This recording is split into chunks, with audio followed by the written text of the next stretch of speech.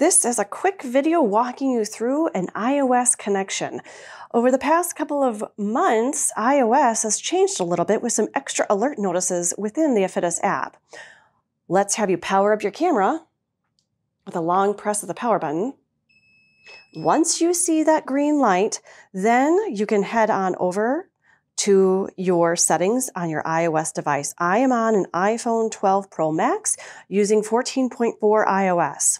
Select Wi-Fi, select your camera. Sometimes what we have to do, if it is not popping up to the Wi-Fi, I simply flash, turn the Wi-Fi off, and I will go ahead and I will wait 3 seconds. And this is the just in case scenario where it's not connecting. Turn that Wi-Fi back on. And you'll see the blue check mark as it goes from my networks up to the connected devices. So again, we wait. There's that blue check mark. Their alert notice would be weak security, as well as no internet connection. But once you see that blue check mark, then you may proceed to head on over to the Afidus app. There we go. Okay, we set our interval. I like 30 seconds or 1 minute.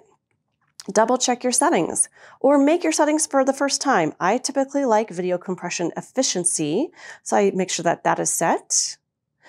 I do like also recording schedule. Make sure that custom time is on and input your scheduled record time. In my case, I always do my working hours, so that's 7 to 1700 military time, and I turn my weekends off. So if it's blue, it's on. If it's gray, it's off.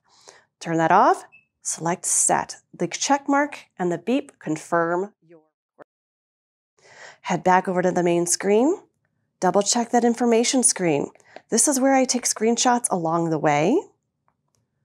Double check your focus by pinch zooming in on your screen. Hit autofocus.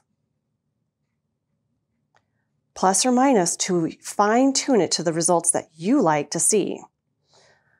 Select record at the bottom. Choose your recording mode. For typical time lapse, you will always want to stay in time lapse. Select calendar time lapse. This is where I take another screenshot. Go for it. Select OK.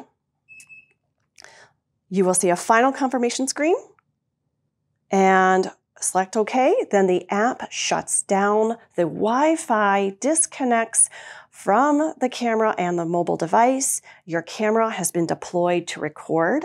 The final check we always do is a visual check to make sure that you're seeing a blinking green light at the top of the unit every 6 seconds. That is a quick start deployment of the Afidus time lapse camera. Thanks for watching.